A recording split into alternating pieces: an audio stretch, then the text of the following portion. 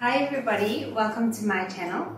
If you're new here, do hit the subscribe button down below for lots and lots of recipes, and also take your time looking through what we've already gone through and made.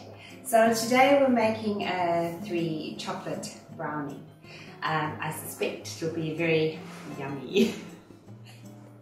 So for the 3 chocolate brownie recipe, you will need 185 grams of unsalted butter cut into cubes, and the same amount for the dark chocolate, 185 grams of dark chocolate. And I've put them all in one bowl because we're going to melt them together. And then also for the chocolate, you will also need 50 grams of milk chocolate this time, so it's lighter than the dark chocolate, and 50 grams of white chocolate, the same amount. And then this little bit here is for garnish. So I've got 25 grams of each color, but at the end of it we'll see, I might want it gooier, so I might add more. I've also laid out for you the type of chocolate that I'm using today.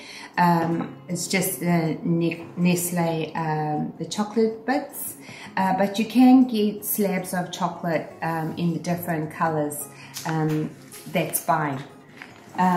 So we'll move on to the sugar. We will need 275 grams of Castor Sugar, and 3 eggs. I use free range eggs. If you do go out and buy eggs especially for this, free range eggs are always the best.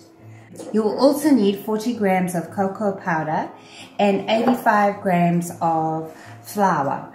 Now the recipe normally calls for plain flour, but today I'm using self-raising flour because I want a bit of lift and I want a big brownie. And what I've done here is I've put it into a separate bowl ready to go. The recipe calls for us sifting the flour and the cocoa together. 40 grams of cocoa and 85 grams of flour. So the first things when baking, good practice is to turn your oven on. I've got the oven set to 180 degrees and we're going to bake the brownie batter for 30 minutes. And I also want to have my tray baking tin ready to go. I'm using a glass, just a casserole dish, and I want to line the tin. So I also want to make sure that my baking paper fits nicely into my dish. I'll just do that and then I'll cut there.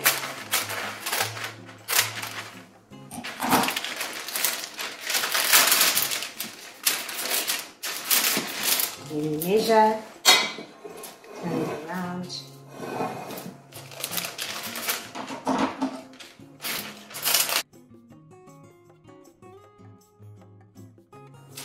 I'm going to leave these sides flapping so that when I want to remove my brownie mixture, it's sort of like a handle. I can just lift it up.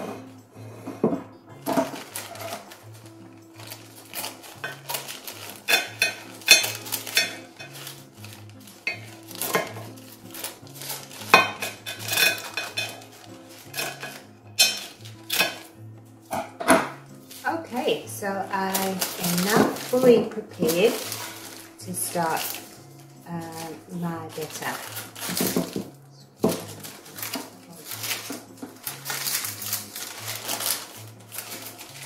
There we go, I'm going to set that aside.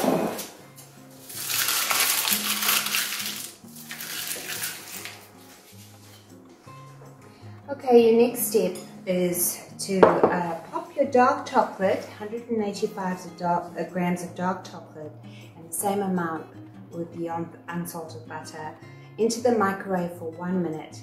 Remove it, whisk it together, stir, and then pop it in the microwave for another minute. Stir, stir, stir, and then let it cool. So I'll do that now. Okay, so this is what it looks like after 1 minute. You'll see that your chocolate is starting to melt, but it's not quite there.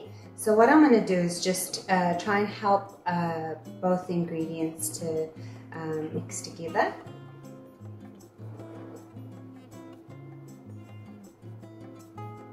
You want to be very gentle with your whisking at first so it doesn't splash everywhere.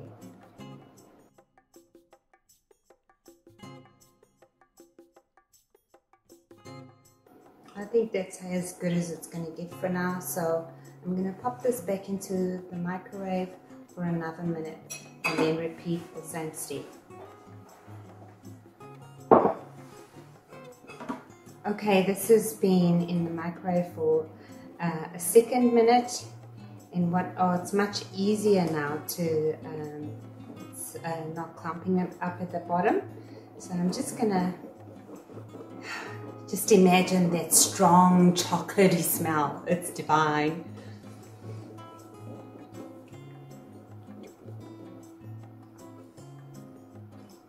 Okay, and then what we're going to do is, while we're getting the other ingredients ready, we're going to set this aside to cool. Then your next step is to whisk 3 eggs into the sugar, and I've just done this, and this is what it looks like, and it took about 2 minutes of whisking, and you'll see that it's nice and thick. So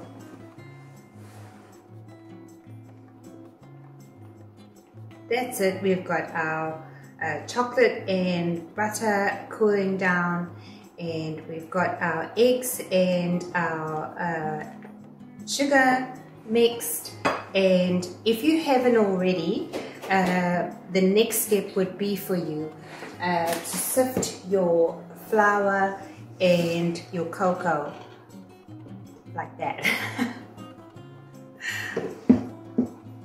Okay, and then the next step is to take your chocolate and butter mixture and fold it into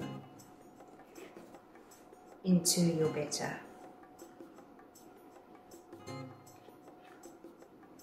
And try to have use a utensil that's going to allow you to remove all of it. I'm using a plastic tool because it's bendable.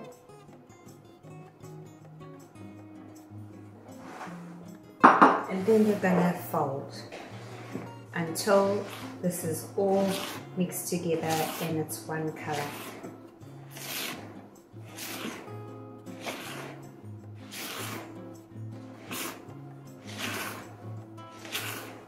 For those who are novices at baking, this is folding. So you just dig in and like that.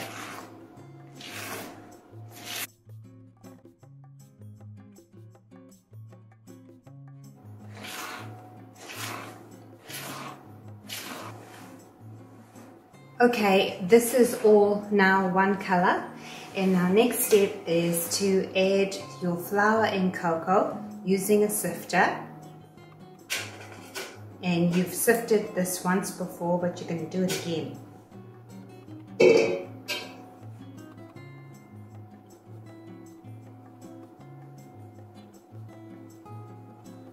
And then fold again.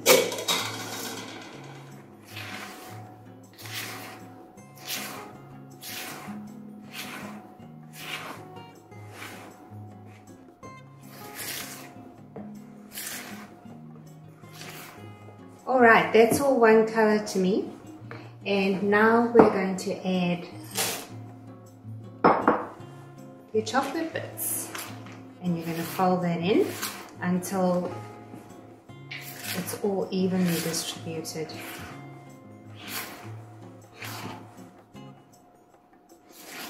I don't know, this feels a bit mean to me.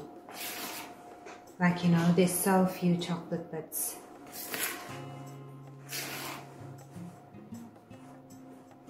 So guess what I'm going to do? I'm going to add more.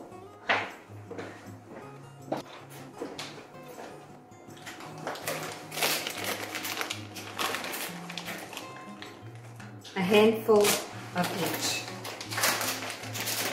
What's the worst thing that could happen. Too much chocolate, said nobody ever.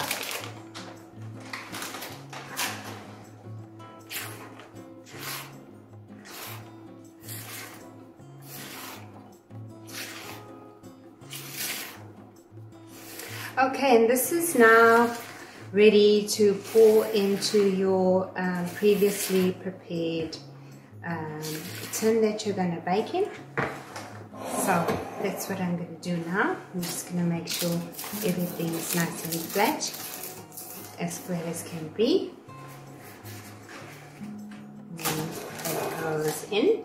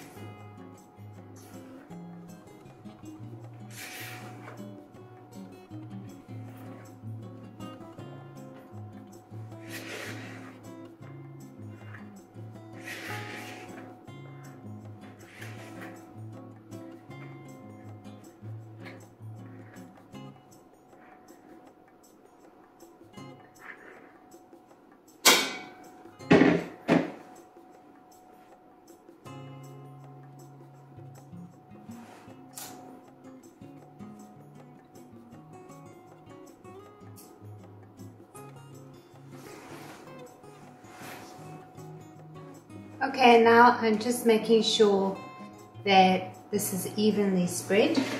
I'll give it a good shake. And now, we'll see how this goes. Maybe I'll add more, maybe I won't. We'll see if I think they're being stingy.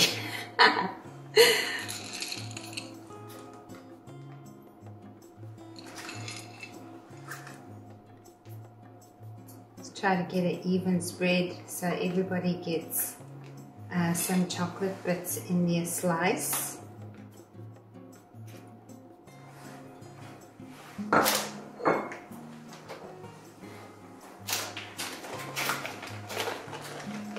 Okay, I'm adding more.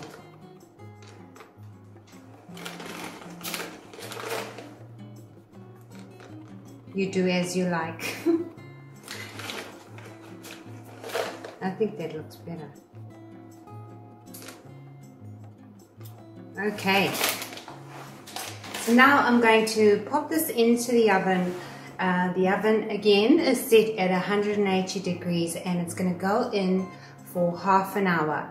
If you find that you remove your brownie mixture or your brownies after half an hour and it still doesn't look quite cooked, you can pop it back into the oven for 5 minutes, but half an hour's worth to me, I don't think you will. Let's see how it goes.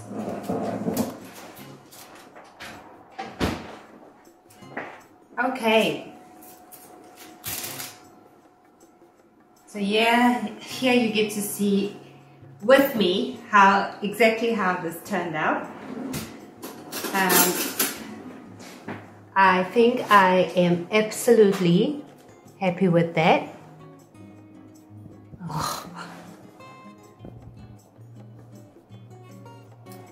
Also, if you haven't made brownies before, they do need to stay just like this until they are fully cooled down. They during the cooling process, they take time to settle down, if you like. If you remove it now, it's just going to crumble. So don't do that. Wait until it cools down. I'm going to let this cool right down and then we can all cut together. Okay, it's been an hour that the 3 chocolate brownies have been cooling down and the kitchen smells divine. So I wanted to show you how I would take it out now, and we will have a look at what it looks like together. So all I'm going to do is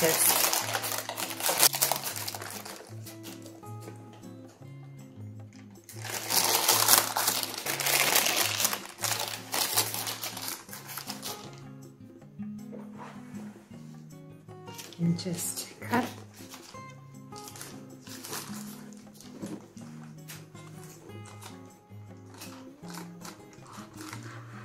Make sure your knife goes right through.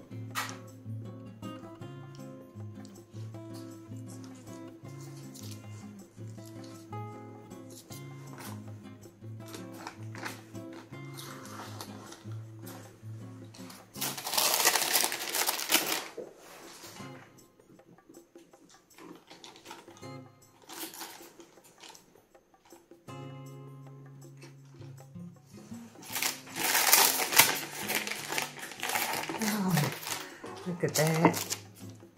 It's gooey inside and yummy.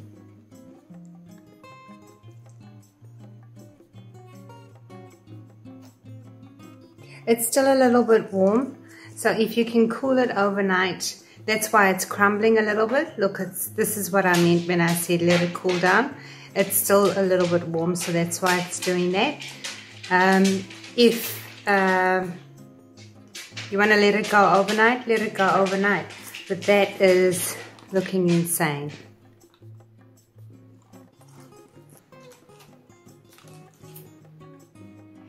I'm going to show you how to make my very own recipe using these brownies.